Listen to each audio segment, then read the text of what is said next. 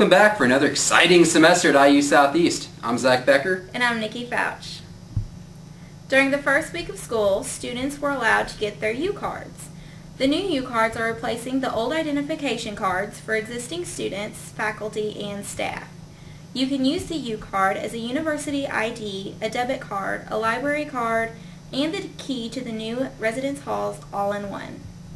You can load money onto your card, and you can use it various places on campus. You can use it at the bookstore, the University Grounds coffee shop, the dining services, and we have 6 vending and Coke machines on campus where you will be able to use it. By 2009, you'll be able to go to the outside local community accepting it, Taco Bell, McDonald's, Arby's, hopefully a couple gas stations. We're going to try for as many local vendors as we possibly can. Also this week, the community was invited to Herps Alive on Sunday, January 20th from 2 to 4. Kids of all ages got the chance to interact with turtles, lizards, and snakes. The cost was free and open to the public. Reporter Jeremy Mertz has more. Thanks, guys. We're here at University Center South to see one of the many shows put on by SBC, Herps Live.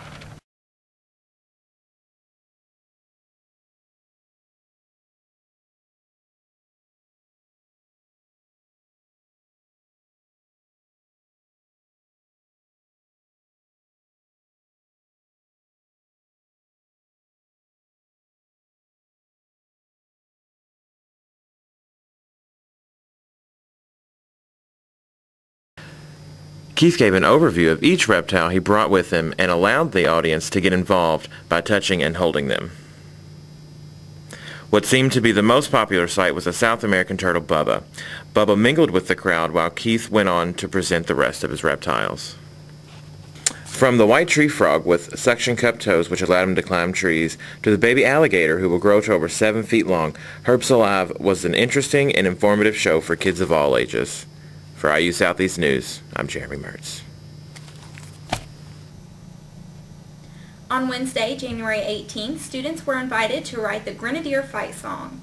The requirements were that it couldn't be longer than 3 minutes, it had to be in MP3 format, and if you win, you will go down in the IU Southeast history books. The winner will be announced on January 25th.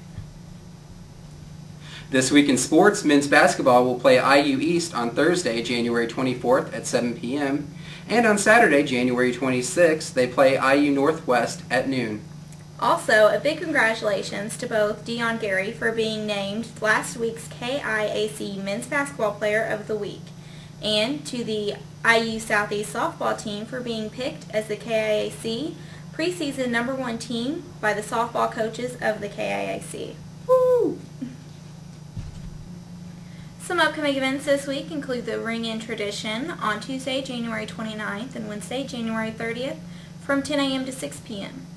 All students who have 56 credit hours or more can order their class ring from a representative who will be on campus in the bookstore lobby during these times. And find out what your campus is doing to keep you safe next week on the IU Southeast News. Well, that's going to wrap it up for us today. Thanks for watching, and stick around for the new Southeast Shtick. We're going to try something new this week. We like to call it the Southeast Shtick. Like to hear it? Here it goes. Actress Madeline Carlotto, famous for her role as Vampira in the movie cult classic Plan 9 from Outer Space, died January 10th at the age of 86. Her breasts were 60. Brad Renfro died January 15th of unknown reasons. You know, I'm no coroner, but I'd like to say that heroin probably had a pretty big role in it. And finally, the United States Postal Service is offering a new stamp commemorating the 300-year reign of prostitution in America. The stamp will cost 36 cents, but if you want to lick it, it's going to be 50. Well, that's it for the Southeast Shtick. I'm Zach Becker.